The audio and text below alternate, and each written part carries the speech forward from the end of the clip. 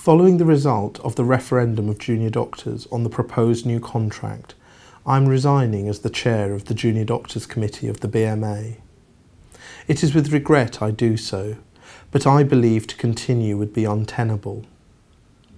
I took on this role at the BMA last summer specifically with the intention of fighting the imposition of a fundamentally unsafe, unfair contract, and to stand up to a government that I believe was playing fast and loose with the NHS and its future workforce.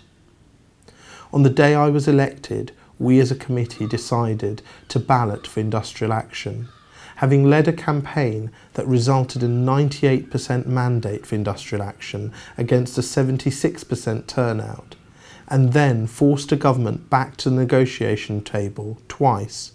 I was hopeful that the resulting contract would be acceptable to our amazing membership. However, I believe the fundamental breakdown in trust caused by the government's actions over the last 5 years has resulted in no solution being possible, particularly when a government is so keen to declare victory over frontline staff. A government's priority is not to declare victory over its workers.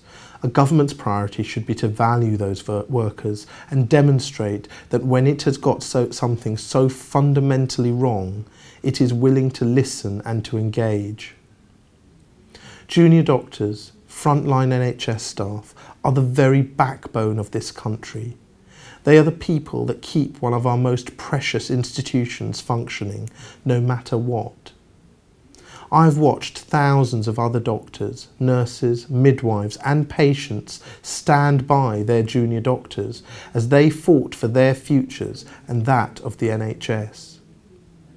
As we lurch headlong into a wider crisis of this government's making, I worry that a government that frankly could never be trusted with the NHS now has every excuse to dismantle it, underfund and undermine it.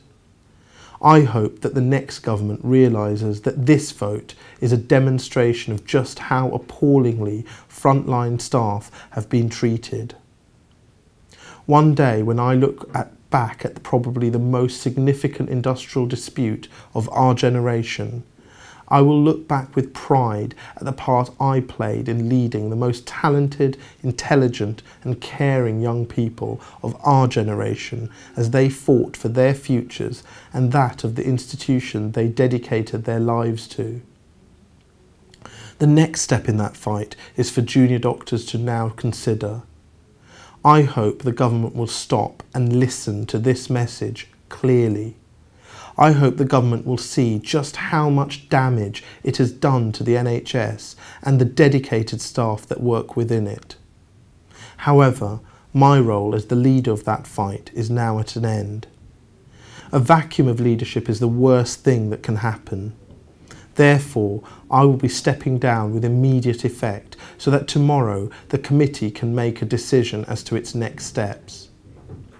I want to take this opportunity to thank every single junior doctor in the country who has supported me and the BMA during my time as the chair of the JDC.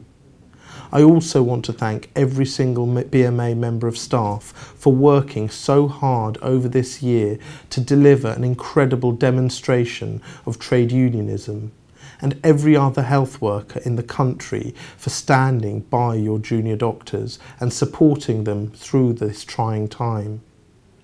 Most importantly, I want to thank the public and our patients for the incredible support I and my colleagues and friends have received throughout this time, and I hope you will continue to support junior doctors in the times ahead.